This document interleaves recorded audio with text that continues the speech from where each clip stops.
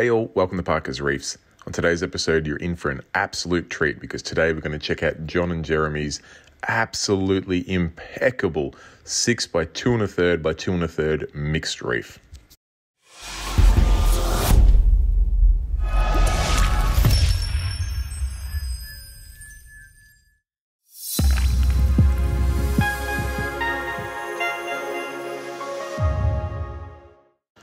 All right, thanks for joining me on another episode of Parker's Reefs. And as mentioned in the intro, my family and I have just got back from visiting John, Debbie, and Jeremy Sim, checking out their incredible almost 1,000 litre mixed reef tank. John's one of those guys that I absolutely love chatting reef tanks about. We could talk for days, and today was no exception. But I'm really excited to showcase this tank to you, all you viewers at home, because it's an absolute testament of the amount of work and thinking and just effort that he puts into this tank. So I figure we may as well jump straight into it and get firing some questions at John. Here we go. All right, John, tell us about this incredible mixed reef you got going here. Thanks, Sam. And it's been running for 4.5 years. We were pretty lucky in the beginning. I've got a son in the metal industry, so he made the stand for us at an extra bit height to fit the opening we had. What sort of dimensions are we talking? I mean, we're 6 foot long, but so it's 6 foot long, but it's an extra 4 inches on the end, so it's 28 by 28 inches. Right. A little bit bigger than the standard. The original intent was to set it into the wall. We had a few engineering issues with that, so it just sits on its own stand now. But stand's incredibly over-engineered. It's like 5 mil tubular, 50 mils. My son went overboard. We had 4 blokes just getting the stand in. But anyway. It's with the sump about 940 litres in total. It ran as a fowler system for the first 12 months. And then my wife made a comment one night that there was no wow factor. And within weeks it became a reef. So happy days. We've sort of worked on it ever since then. I always wanted a mixed reef. I didn't want to, actually, like most people, I wasn't really into the SBS. When we first got started, we had lots of stuff that moved and floated around. But like always, you sort of move into the SBS and it grows on you over time. As soon as you see it encrust and grow, the bug bites. Yep. Yeah, quite a bit. So, since then we've, been picking up corals from all sorts of people. There's, as I mentioned to you before, Sam, I think there's 4 pieces in there out of your original tank, the one you broke down, and they're all thriving. Happy days. Yep. We spread our money around a little bit. We go to a few different shops. We shop at Uni Hill, which is probably our closest, but also at Deer Park and Williamstown. Fish-wise, we've got a bit of a mixed bag in there. We've had a few of them since day one, the chromis and the pair of clowns, and the big blonde Nasso tangs, been with us pretty much since day one. I love that Nasso. So chunky. The streamers are just crazy. Yeah. It's just a majestic looking fish. Yeah, and weren't too creative with his name. He's just called Blondie.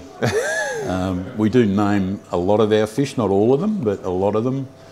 The blue tang, the blue tang's got 2 names. He's either Fatty or Alan. Now, I know Fatty came about because he's a hippo. Yeah, he's hippo tang. So I need to know the background on Alan. How was Alan DeGeneres was the name, the voice behind Dory in the film. Oh, okay. All right. Phew. I was going to say, if you're just calling Alan Fatty, that's brutal. But that makes sense. So Alan because of finding Dory. Yep, Debbie calls him Alan. We call him Fatty, Jeremy and I. Nice. The Bellis Angel there, again, not too original. Her name's Bella. Our clowns are not original either. There's Coral and Marlin. They're gorgeous, those clowns, the way they host in that, or the dem hosts them. Yeah. I got some brilliant pictures that I'll overlay, just showing them just loving life sitting in there, which is really cool to see. Other fish that are named, we've got Sultan sitting right up front and centre there for you. He's our lyre tail male. Yeah, there he is, down here. We did have a school of females in there, and he's changed over probably took about 12 to 18 months for him to fully change. He's a gorgeous species now, so he's got the name Sultan because he's got his harem. I absolutely love the male lyre tails, the colour they have, but also that, the females have it too, that like cross-hatch coloration to them. It's something you only really see when you're looking close. It's just such an intricate detail. I know some Anthea snobs turn their nose up at lyre tails because they're probably the easiest of Antheas, or Anthea snobs, but I mean, the colours of them, the fact that they are a bit hardier, I don't know why that's a bad point. That's a great point, because I know a majority of Antheas, if you don't feed them 8 times a day, they turn their nose up and die, which doesn't really work so well in a mixed reef. But man, those Antheas, and yeah, that Sultan, he is an absolute stunner. What a gorgeous fish, and being able to see him transform is it was quite what an opportunity. It was really interesting to watch him change slowly. Yeah. I did take pictures over a couple of months, but I lost the camera that I had on, unfortunately. Bummer. But anyway, the wrasse you see swimming around at the top, it's called Ruby. A little bit of a bully, knocked off a couple of other wrasse we had, but he's settled down now that those other ones are out of the tank. He's a good sized unit too. Yeah. He's actually coming up to the camera now. He wouldn't do that before when I had the still camera out, but we'll get the footage while we can, because he's a beautiful fish. So I couldn't even tell you the total number of fish we got in there. I'm not sure. You've got a few in there. It's great. It's a lovely community tank. What about this yellow tang? Tell me the story behind him. So my son Jeremy went to a guy that was closing down his tank and was given the tang for free. His name's Mel, short for mellow yellow. Yeah, got him for free. God, he'd be worth probably over $1,000 now. Yeah, you wouldn't see that happening over the last 6 months or so. Yeah. But I mean, back in the days where yellow tangs were a little bit easier to obtain, but what a stunning specimen he is. Just yeah, he's beautiful. We do like gorgeous. Oh, we just got a nip then from Freddie. We do like feeding our fish, so they're all pretty fat. Yeah, it's the fish themselves are all really healthy. We very rarely have a fatality without an obvious reason, like being attacked or something like that. Yes. Thankfully, that hasn't happened for a long time. Very well established and settled tank now. Yeah, very much so.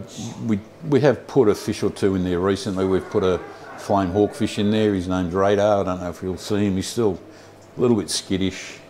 Sure. But yeah, this is the last one to go in. And we do have, let's lay the cards on the table. We've got a bit of an aptasia problem in here at the moment, and it's getting worse. So behind you, Sam, there's a quarantine tank set up with a little Australian stripey in it. That's our aptasia problem solution right there. He's just settling in there, ready to get in here and have a mince. I mean, you say you've got an aptasia problem. I mean, you've got one rock that's got a few on it, but... yeah, and there are a few others here and there. If you look or have a good look around, you'll find a few more. Yeah, it's mixed reef life, you know. Unless they really start killing coral. That rock in particular looks pretty awful, though. So yeah, anyway. Fair enough. You're going to have trouble establishing coral on that rock now. But I mean, if you have the odd one pop up in between corals there, I wouldn't stress too much. I mean, if you can reach them, attack them. If you can't, don't worry. But yeah, hopefully that striper, you'll sort out that rock, and then you can continue the trend of some incredible corals you got going on in here, and use every bit of real estate available to you. Yeah, well, this part here, we're just beside where those aptasia are, all new territory. We did have a big leather that's now over in that tank, and it is massive. It's about 15 inches across. It's going to be lit up a bit better with a Kessel very shortly.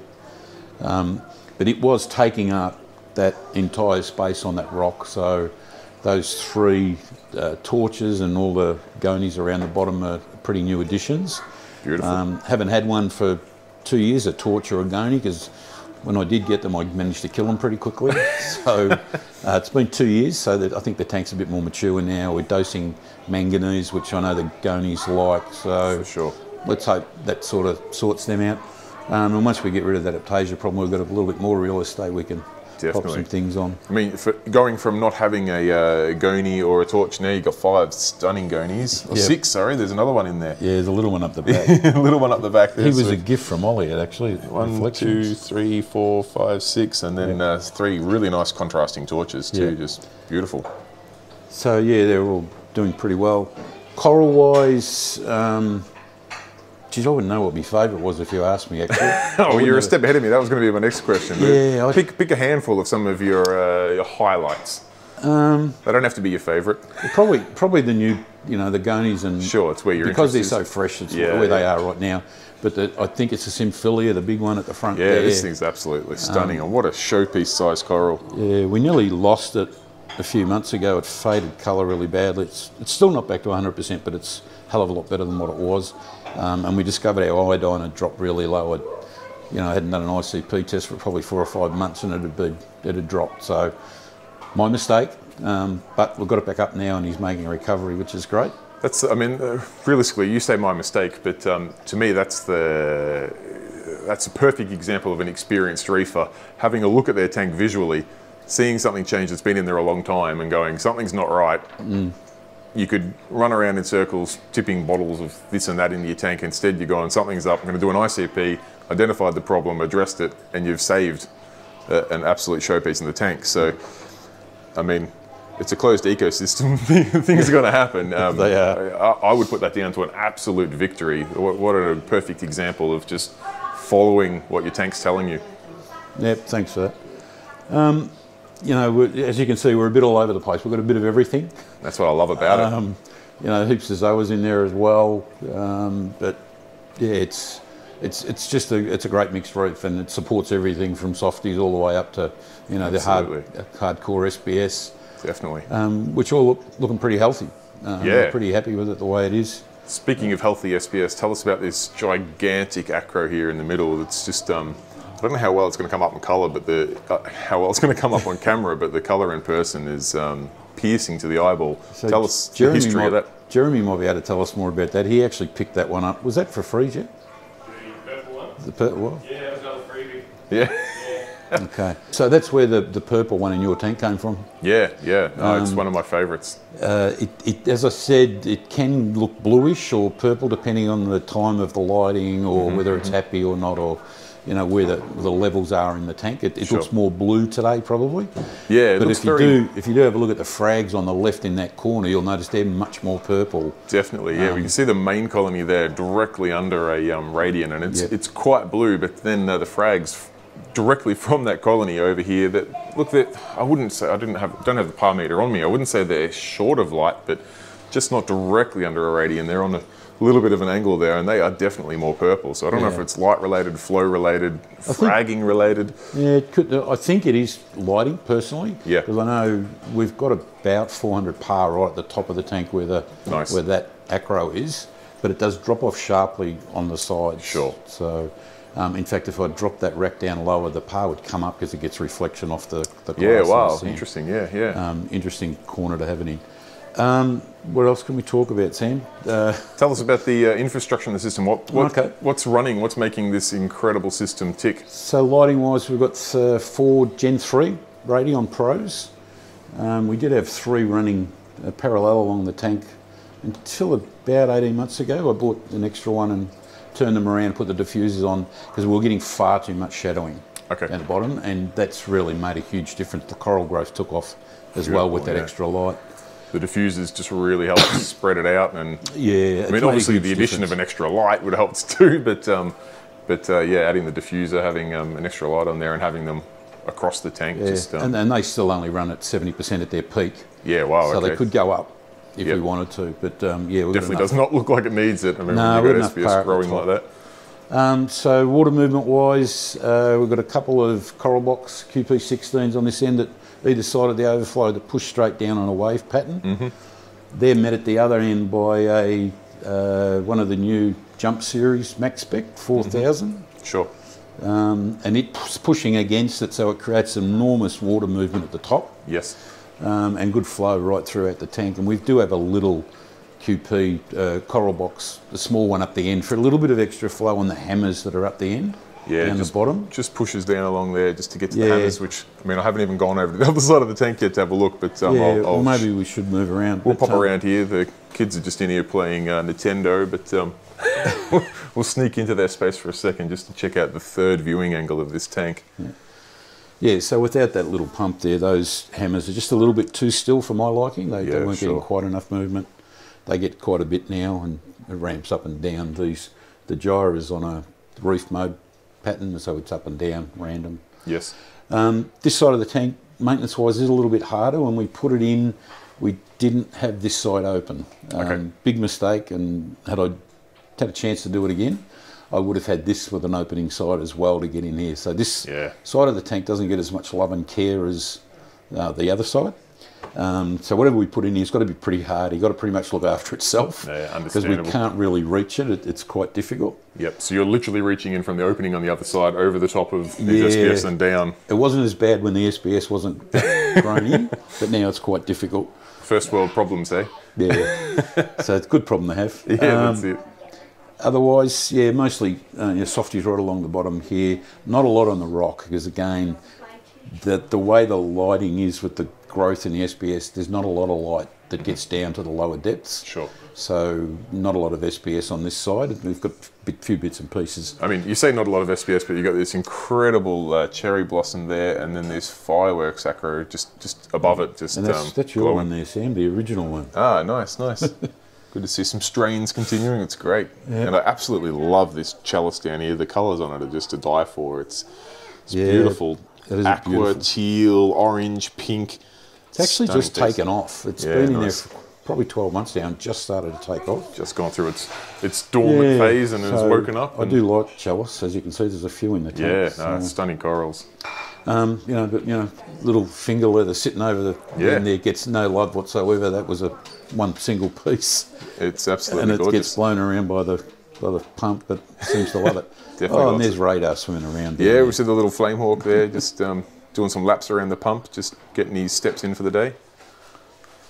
Beautiful. Yeah, this is a really nice viewing angle. I mean, it's also quite impressive what you've done flow-wise on a tank that has 3 viewing angles. It's a little bit complicated. I mean, I'd love the gyro not to be where it is because it does disturb that end view a bit. Sure. But without it, there's just not enough flow in the tank. Yeah. So it's the age-old peninsula. I know this is technically not a peninsula, but it's a 3-angled tank or 3 viewing angle tank, and a large one at that, at 6 by 28 by 28. Yeah. To have the flow in such a manner to get SPS growing well, LPS growing well, and even softies all in harmony together is quite an achievement. Yeah, we're pretty happy with it. We've got this mad Zoa rock here that if anyone wants to hit me up for, I'd love to get rid of the big one. And you got a gorgeous assortment of Zoas on there, all growing away together. You're just looking for real estate to put something else in. You've moved on. What I don't like about Zoas is when they grow into each other. Okay. Because one will always take over the other. They do, yeah. Which we're seeing a little bit on that big rock. Sure. So I've now got, I don't know if you noticed, there's 5 smaller rocks in here that have got just one species on, one type of Zoa, and we're going to arrange them, hopefully in that space where the big one is. But if no one is interested, we'll just find spots for the other rocks. Fair enough. Fair enough. We'll see what we can find, but why don't you come around and show us the sump and the filtration on this system, because I know there's a little bit of a story to tell there. Okay, so where do we start? Return pump wise, we've got a couple of socks on the end. It's our main mechanical filtration. Sure. Jeremy religiously changes those out in about every 3 to 4 days max. Perfect. We were getting a lot of detritus on it when we fixed the overflow, thanks to you. We had that overflow problem. Yes. That got fixed, but then we found we were getting a lot of detritus from the second overflow. Yes. So it's now got 2 socks on it. It's made a huge difference. It's a very simple sump. Runs through that main return with a bit of live rock and a few bio balls down there, through into the skimmer chamber. We've got a good skimmer, got the big cove in there. It's a I200, works a treat. You just, apart from seeing the fine bubbles in there, you wouldn't even know it's running, dead silent. Well, compared to the high door we had, I love the high door. Work-wise, it was a real beast. It used to pull some gunk out. Yes. But the moment the impellers started to wear, they got pretty noisy. They got noisy. Yep. And so the impellers weren't cheap. They were replacing $75 to replace them. But if anyone's interested in a second-hand one, I've still got the high door. Anyone wants a noisy workhorse? Yeah. I mean, the best part about it was this one was a recirculating one with twin pumps, so it didn't matter about the water height. Sure.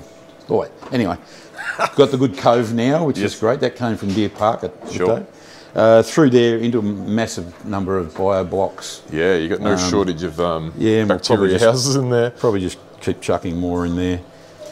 We've got a couple of verses under there that do our auto water changes on the top right-hand side. And how many litres a day do you... 15 litres a day we change, so it works out to about 11 or 12% a week. Yep, perfect. Does the trick nicely. And we've got the tanks on a daisy chain, so the water change comes out of here and goes across into Jeremy's tank. Perfect. So I don't think, very rarely do tests on that tank because whatever's here is going to be exactly 15 litres a day in there, changes the entire volume in 20 days. That's right, yeah. And I mean, you're not exactly heavily stocked in there either, so it's got to do, the water changes will keep that. And then the third pumps out of there out to our waste. Perfect. So, and we've got 2 big IBCs just outside the window there. Yes. Where we use in natural salt water. Yes. Would never mix again. I mixed in the 1980s, would never do it again. Sorry, I didn't quite finish here. So through the return chamber, and I'll say it before Sam gets to say it, yes, we've got a Jabal return pump in there. Whew, an absolute showpiece of a 6 foot, nearly 1,000 litre system in here running off a Jabal return. All right, I'll let you have your go. It's the big 12,000, but we have got a brand new spanking new one sitting out in the shed in case anything ever goes wrong. Touch wood, that one's been in there for 3 years and been fine. That's trucking along just fine. Then we've got the thing that saved our lives, I think, was the sulphur reactor. Again, Sam put me onto this, geez, how long ago? 18 months, maybe 2 years ago. Yeah. We had problems with our nitrates, could not get it below 20.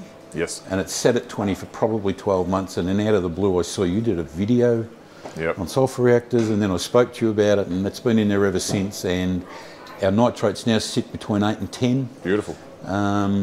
Phosphorate bounces around a little bit, but usually between about 0.03 to 0.08. It will up and down a little bit, but very rarely does it get over that, so it's pretty stable. We run ALK at around 8, calcium about 440, magnesium about 1380. Yep.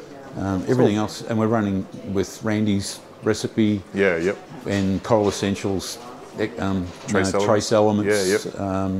And we do hand dosing as well based on ICP tests. So we've got a bit of that happening. But with your dosing, what sort of amounts of dosing is going into a system growing like this? Yeah, that's becoming a bit of a challenge. We're now dosing about 160 mils a day of ALK and calcium. Yep. So we're probably at that point where I need to make a decision about a calcium reactor. Sure. Not a decision I want to make, but yeah, absolutely. You don't have to. If the dosing is working for you, you can. It just well, it continues to increase though. Every week I'm upping it just a tiny bit, so the coral consumption's obviously.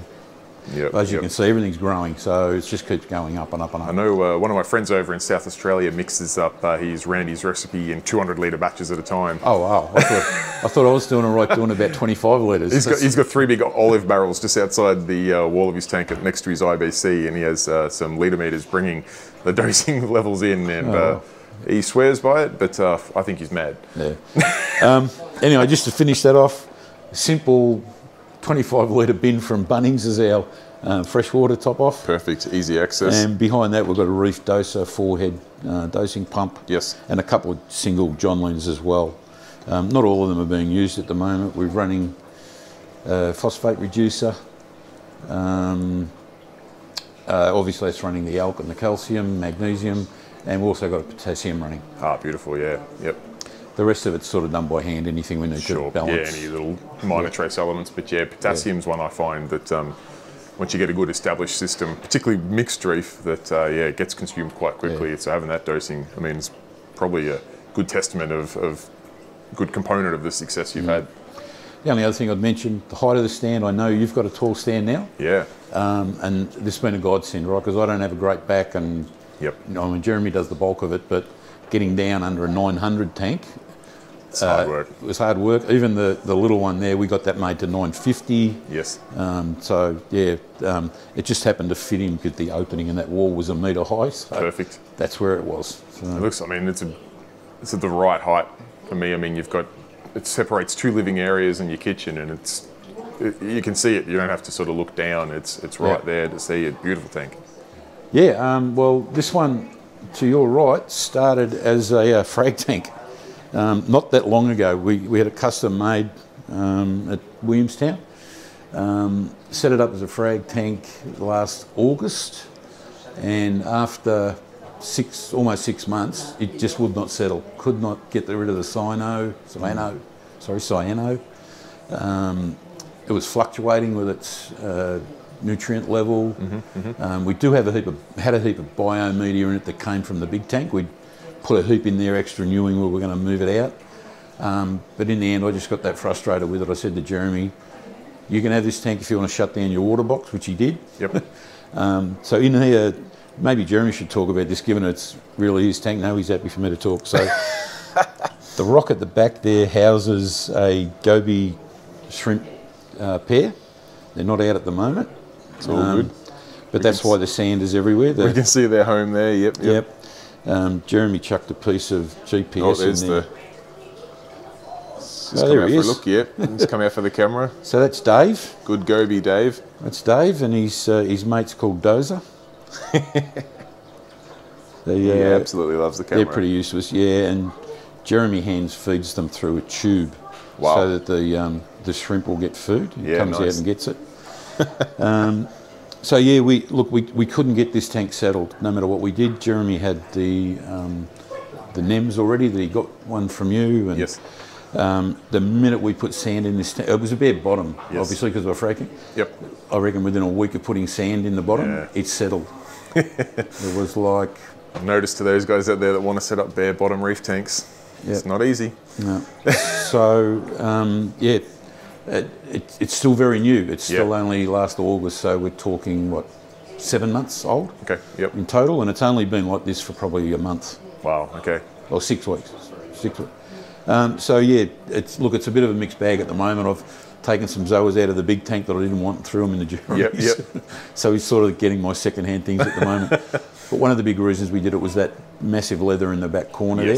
Yep. That was taking up far too much real estate in the big tank. So it is going to be looked after a bit better. We've got another stand coming, hopefully before Easter. We're going to mount a Kessel on there, give him a bit more light. But I think he'll be fine. Obviously the NEMs love it in there. There was one, there's now 3. Yeah, they look great. Couple of nice clowns, which my grandson named Cookies and Cream.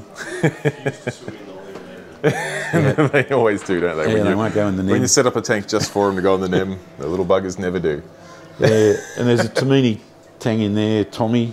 Yeah, he's gorgeous. Yeah, very camera shy, even when there's no camera. He's very timid creature. Yeah, very timid at the moment. There he goes.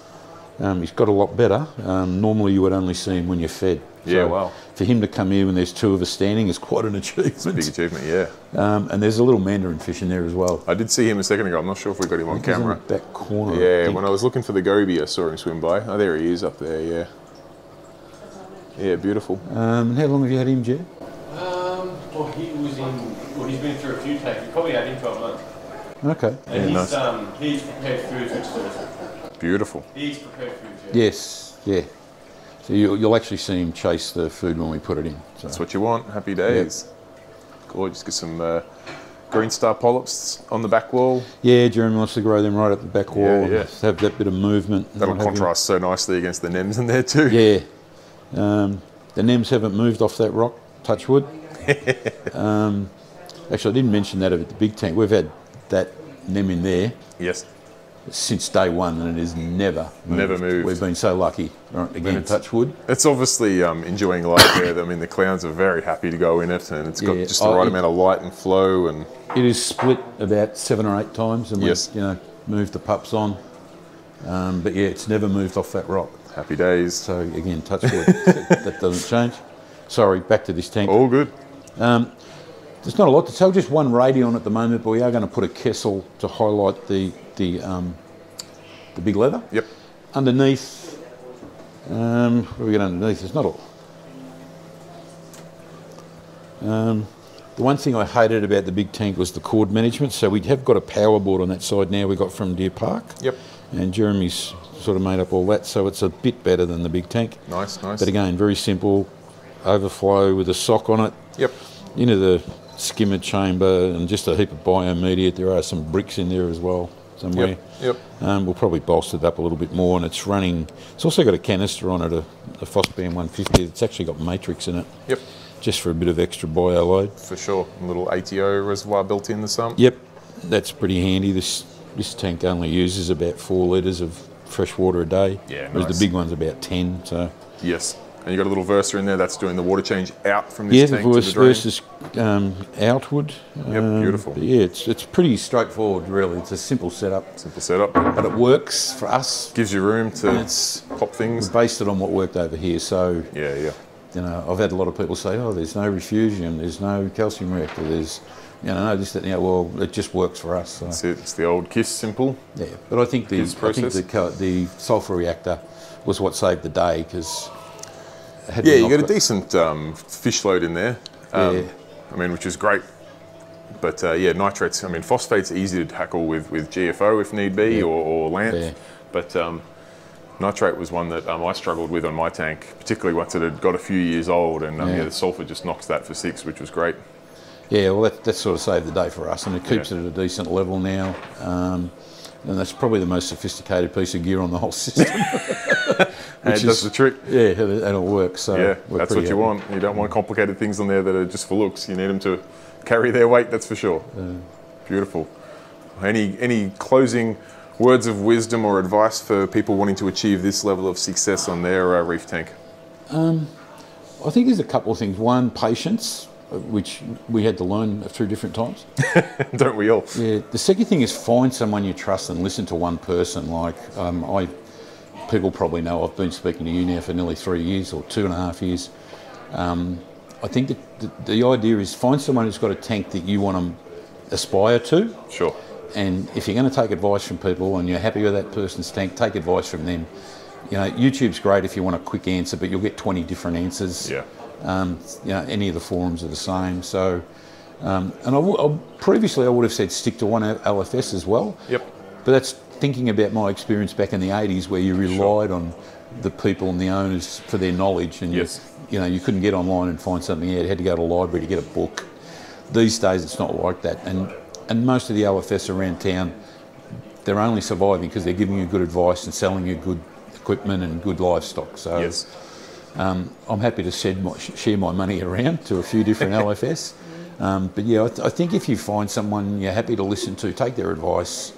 And you know, thanks to you, Sam, our tank looks the way it is. A few things you have put us onto have made a huge difference. So, mate, I feel ashamed to try and claim any credit whatsoever. I think you're underselling the work you guys put into this tank. And the work Jeremy puts in, he does all the heavy stuff. Jeremy does all the physical labour, but I mean, 2 brains are always better than one, and obviously between the 2 of you working through this system, what you've achieved is absolutely world class. So you should be very, very proud. Thanks very much, mate. Cheers. Alright guys, we will wrap this video up here. As you can tell, John and I could talk reef tanks all day long, but I've got to try and keep this video to some sort of respectable time limit. So here we are, a good 30 minutes in, and like I said, we could go for hours, but hopefully this has given you a good overview of what an incredible mixed reef system this is here. And if you have any questions for John, Jeremy, or myself, feel free to pop them in the comment section down below. As you know, I personally respond to each and every comment that goes in there, so if you are wanting to get hold of me, that is the best way. Other than that, if you enjoyed the video, I do ask if you can give it a thumbs up. That helps me out a long way on this YouTube venture. And as usual, if you are yet to subscribe, please consider doing so. It takes 2 seconds of your time, costs no money whatsoever. Just click that button in the bottom right hand corner. Other than that, guys, till next time, stay safe, keep reefing. Cheers, bye.